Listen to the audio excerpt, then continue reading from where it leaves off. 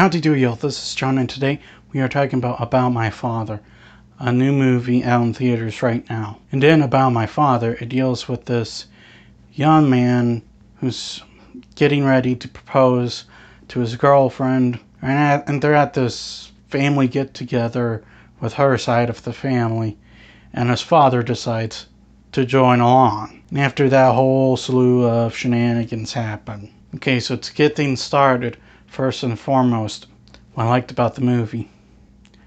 I enjoyed the dynamic between the two main characters. Sebastian and his father, played by Robert De Niro, these two have pretty good chemistry with one another. Their banter back and forth is the same kind of banter a father and his son would have. Not only that, but it really demonstrates certain aspects of what a parent or wannabe parent would be like. Like, I'm not a father yet, but I really want my kids, when I finally have kids, to have a better childhood than I did. And there are a lot of things in my childhood that I don't want them to have to deal with. And you can definitely feel that from De Niro's character. He was trying his best to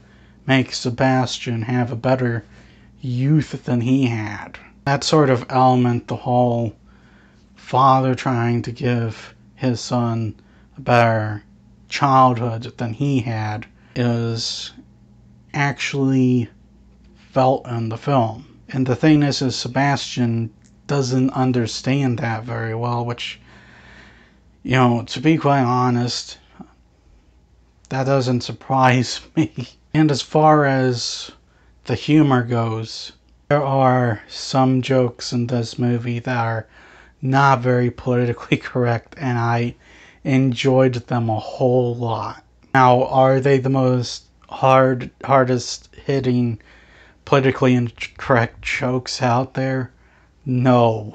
They're not like these woke kind of NPC-ish type of jokes you would get from most comedies today. De Niro's character is just a walking Italian stereotype. That's kind of funny. It's not something they do to be bigoted. It's something they do just because, you know, it's funny. These things are funny. Now, did it make me laugh out loud? No. There were a few good jokes. However, the story is kind of just a run-of-the-mill father and son type of story. It's just kind of a story. A father reconnecting with his son. He does some embarrassing things. Then they have to reconnect, blah, blah, blah.